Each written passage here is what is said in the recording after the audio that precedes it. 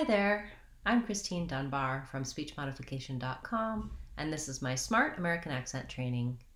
Welcome to our Word of the Day series, where I've been taking your requests for words which you would like help pronouncing in American English. If you have a request you'd like to see as part of this series, please feel free to leave it in the comments for this video or any of my videos, and I'll add it to the list.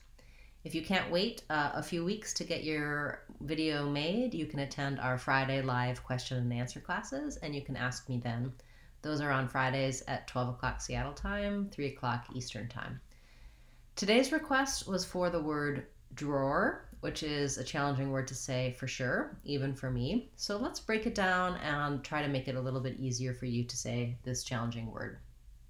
So if I look at the word drawer, one of the things that's challenging is that the spelling of this word looks like the word draw. And the word draw has the ah vowel, like in caught and law. And for the ah, my jaw is fairly open and my lips are somewhat rounded. But even though this looks like it should be draw plus it's not.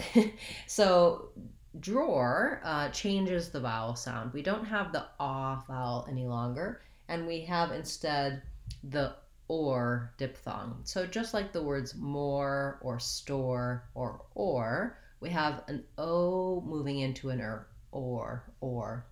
And then it's very challenging because we have to put an initial r there as well. So I have to do the or with an r in front of it and a dr in front of it. So the second part of the word, this part of the word, is actually like the word roar, like a lion roars. And then we just add a D on. Now, I say that as though it's simple, but it's not simple. It can be quite difficult. So depending on where you find the challenge here, if you can say roar pretty easily, then just adding a D, roar, drawer, is going to be a good way to go. But you may also find that the word roar is hard to say. So there I would suggest starting even all the way back down with just an sound, getting that tight American R, and then I would try or, gliding from the O into the and then adding my R, or, roar. Basically I need to be in the tongue position, roar, and I just open to the O and back to the roar. Then I can do drawer. I just close my tongue for the D, drawer. If that part is the part that's most challenging for you, try words like drive or drought. That's not a very common word, but words that start with dr first, if that part, the blend part of the word drawer, gives you a challenge.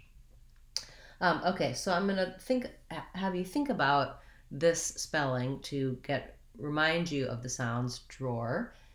You may hear that in some places in the US, they will say it more with kind of an ah vowel, like drawer. That sounds like a southern drawl to me more. Most places, I would think you're better off with the or pronunciation, drawer. If it goes a little drawer, people will probably understand you, but if the rest of your speech isn't more of that southern accent, then you might want to avoid it because it might sound strange. Okay, so drawer, not easy, not even for me. When I can say the word by itself, I want to start trying to use it in some short phrases so that I get more comfortable using my new pronunciation. So let's try a few. I'll put it in the drawer. Look in the drawer, maybe it's there. I need to organize the drawer. Okay, good. Thank you so much for that request for that challenging word. I think that will help many people because it is something that is tough to say. As I said, if you have a request, you can leave it in the comments. And if I have a video or resource for you for your word already, I'll direct you to that. Or if not, I'll add your word to my list and cover it later in the series.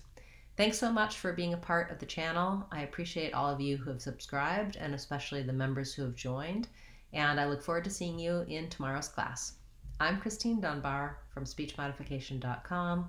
Remember, if you want to sound American, you can do it. speechmodification.com. Bye guys. See you tomorrow.